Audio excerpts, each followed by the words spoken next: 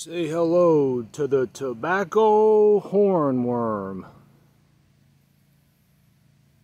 This guy is probably a good 4 inches long here. He's been eating non-stop. They go after tobacco plants and tomato plants. And I don't mind. I got so many extra. Remember one year I actually put them in an aquarium, and then they dig in the ground. They stay in the ground for about a month when they're going through their metamorphosis, and they crawl out a giant moth.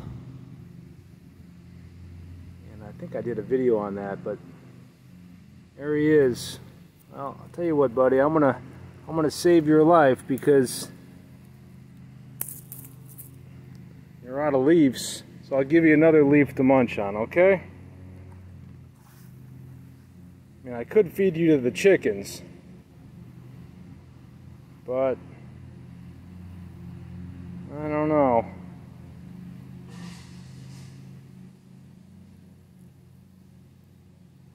I think I'll let you live here. Here, you want some tobacco?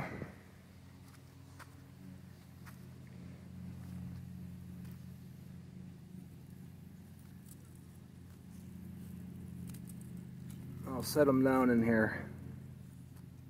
There he goes.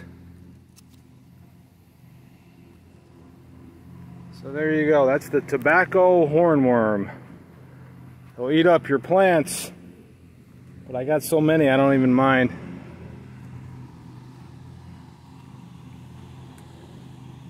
Yeah, this is cigar tobacco. I gotta collect some seeds.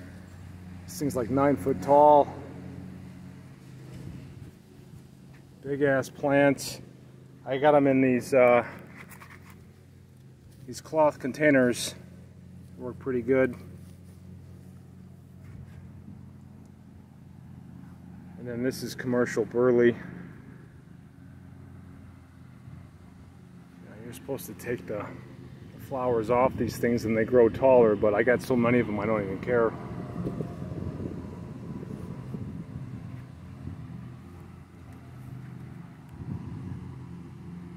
So there you go.